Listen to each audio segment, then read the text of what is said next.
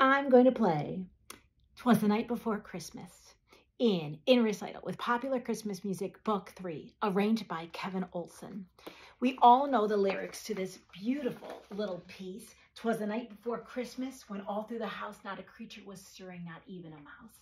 This one is a marvelous Christmas waltz. It's in 3/4 time, and it was written by Johnny Marks, who was one of the great composers of Christmas songs, including Rudolph the Red-Nosed Reindeer.